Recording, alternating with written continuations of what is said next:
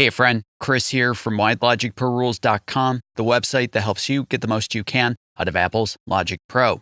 Welcome to day 36 in our Newbie to Ninja series here on the channel and website, where I'll help you go from being a beginner in Logic Pro to become an expert, fully comfortable and capable to get right down to making awesome music in this amazing application. Today, let's explore grouping in Logic Pro. Groups allow you to affect multiple tracks and channel strips simultaneously, whether you want to adjust levels of multiple tracks from a single fader, mute and solo an entire group at the same time, comp together multiple take folders as if they were one, and so much more. To get started with groups, let's open up the mixer using key command X.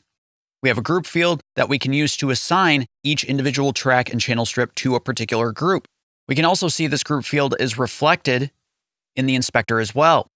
Usually you want to assign multiple tracks and channel strips to a group. So what I'm going to do is I'm going to select my overhead track and then hold shift and click on the snare bottom track or channel strip. And then I'll go up to the group field and click. We get this pop-up menu, and right at the bottom of the menu, we have the option to assign these drum tracks to a brand new group. Okay, so the group field has now been populated with the number 1. And that's because we've assigned these channel strips to group number 1. As can be seen in this new group section of the inspector, we can see group number 1 is on, and we can see in the name field that we have 5 members in total in group 1. So let's go ahead and name this drums. All right, now the group name is populated in each group field for each channel strip that's part of the group. And if we go to the bottom of the group section in the inspector and click on the disclosure triangle next to settings, we can specify which aspects of our tracks and channel strips will be manipulated as part of the group. For example, any change that we make to automation mode, volume, or mute will be applied to every channel strip and track in the group. So if I deselect my selection and make an adjustment of the kick level, every other channel strip in the group is offset by the same exact amount. Great. If I mute any of these channel strips, all 5 tracks are muted. And if I change my automation mode to that of maybe touch, all 5 tracks and channel strips revert to touch as well. And we can easily tell Logic which parts of our tracks and channel strips should be part of the group functioning and which parts should not. So let's say I don't want to mute every single channel strip in my track when I press a mute button. We can disable mute, and maybe I do want the panning to be adjusted for everything in the group. So now if I mute the snare top track, we don't mute the 4 other channel strips. And if I adjust panning, all 5 channel strips in the group are adjusted. Sometimes you need to be able to make an adjustment to a channel strip without affecting the entire group as a whole. If I want to adjust the level of the kick, when I click, hold, and drag, I'm affecting everything else in the group. So we can choose to either disable the group itself, so now I can make an adjustment of my kick, or we can deactivate all groups in the mixer, or we can just use key command Shift and G to quickly enable and disable groups as you need to. So if I use Shift and G to reactivate, now let's set these mellotrons to their own group. So I'll call this mellotron. And if I use Shift and G, all groups have been deactivated. I can make an adjustment, then Shift and G to reactivate and make a global adjustment to the group, and everything's reflected across the group. You can also quickly add a channel strip to the last created group just by holding Option and clicking on a group field. So I've now added this 3rd mellotron to the mellotron group without having to go through the drop-down menu to add it. Again, hold Option and click. But of course, you can assign and reassign groups for multiple channel strips just by selecting multiple channel strips, either holding Command and clicking or holding Shift and selecting the first and last channel strips that you want to include. So I'll select No Group, then click, and go down to Mellotron once again, Group 2. And there we have it. And you can also assign channel strips to multiple groups. With the bass, I'll assign it to a group called Group 3, with which I'll call Bass and Kick. If I click on the group field for the kick, and then hold Shift and go down to Group 3 and click while holding Shift, I've now assigned the kick to Group 1 and 3. So Group 1 would be the drums, Group 3 would be bass and kick. Just keep in mind what's been set for each group.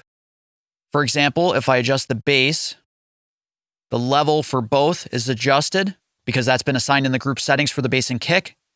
But if I adjust the kick fader, I adjust the entire group of the kick and bass, plus all the drum channel strips as well. Because in the drum group settings, volume is assigned there as well. Now let's go one step further and select all the channel strips in the mixer. Click, hold shift, and click on group 4. And we'll call this full mix. I'll deselect all options for this group. I just wanted to demonstrate, in this case, that we've assigned every channel strip to multiple groups. In the case of the kick, 1, 3, and 4. And in fact, I'll right click or hold Control and click on group 4 to then delete this group. All right. Besides managing different aspects of channel strips in the mixer, groups are fantastic for managing different take folders, automation, and flex time edits. For example, we have a drum group right here, and let's mute all the other tracks. And taking a look at the drum group, we can see that we have take folders for each, the overheads, the hi-hats, kick, snare top, and bottom. We can also see that the kick has been muted because in the bass and kick group, we have the mute setting enabled for the group functionality. So I'll use Shift and G to disable the groups, unmute the kick, and then re-enable using Shift and G. Okay, from here, I want to be able to make take folder edits that are applied to every single take folder in my group. I've quick swiped this section of take 14 for the hi-hat, but if we take a look around, we can see that this edit has not been applied to any other drum take folder. And it's especially important with multi-mic recordings that these edits that you make in terms of comping and flex time are exactly the same across the entire group of tracks. So let's use key command, Command and Z to undo. And let's go over to the settings and enable the option for editing selection. So now we take a look at the overheads alongside the hi-hats and make an edit.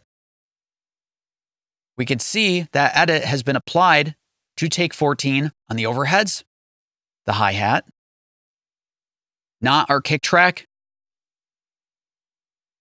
but the snare, as well as the snare bottom. And most likely the reason for this is because the kick track is part of not only the drum group, but also the bass and kick group. So if we undo, use key command Z a few times to make sure that we remove this edit. All right. Let's now dissolve the bass and kick group. So now we have editing selection. If I make this selection, we can see now our edit has been applied to the kick, the snare, snare top, and everywhere across the drum group. Furthermore, if you want to make flex time edits across an entire group, it's especially important to maintain the phase relationships of these multi-mic tracks. So to do that, let's go to the drum group once again and enable this option for quantize locked audio. Let's now show flex time. And for our group, let's close all these take folders so we can see all these tracks together. I'm going to select slicing for my drums. Logic's going to analyze the transient content for each of the drum takes in each take folder. This could take a second. All right, if we now open the take folder for the overheads and we zoom in, okay, we can see that transient markers have been applied anywhere there's a transient across our group. It's worth pointing out for multi-mic groups that you really should hone in on a track or two for transient data. In the case of a drum kit, it's usually the kick and snare because they're the most consistently played drums across the performance. So I'll deselect the cue reference button for the overheads, the hi-hat, as well as the snare bottom. Now, if we make an adjustment to the timing of our snare, I really want to be able to hone in on this so you can see some edits. We click, hold, and drag on our flex marker. I'm moving everything in this take. So let's hover our mouse in the bottom third, click, hold, and then drag. All right, and now I'm making this edit across all the tracks in the group. We can see those movements in the group again. If we go up to quantize and maybe set an 1/8 note value, everything's been locked together and the phase relationship of the performance should be preserved. we take a listen.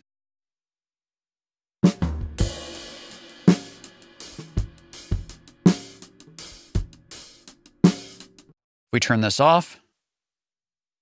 We'll reset.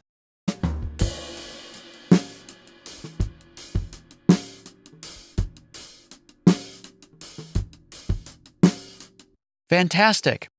Lastly, another type of group functioning called VCA groups or faders can also be applied in the mixer for adjusting the levels of multiple channel strips simultaneously from a single fader. If we navigate to the mixer, we can customize the channel strips in the mixer by holding Control and clicking to get a pop-up menu with which we can use to create a new VCA4. But also, if you go down to channel strip components in this pop-up menu, you can further customize the look and feel of the mixer. So let's introduce the VCA field. All right, cool. At which point I'm going to select all my drum tracks as well as the bass, and then click on this field to create a new VCA. And check it out. We now have this new fader that allows us to adjust the level of the overheads, the hi-hat, the kick, snare, and bass all at the same time.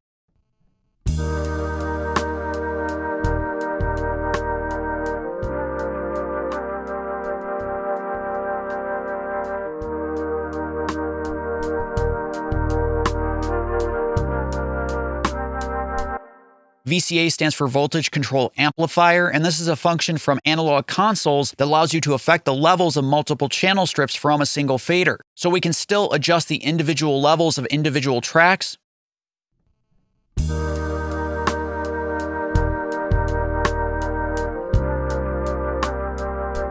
while being able to affect the group as well.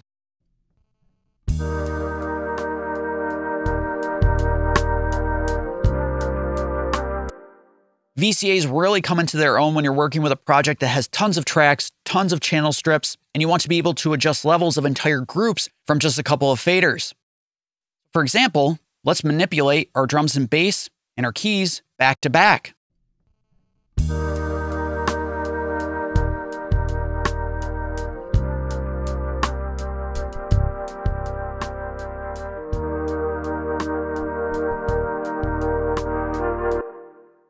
If you watch the track stacks video in this series, folder stacks are essentially VCA groups and faders too. Folder stacks just add that extra layer of a collapsible and expandable folder for easy organizing.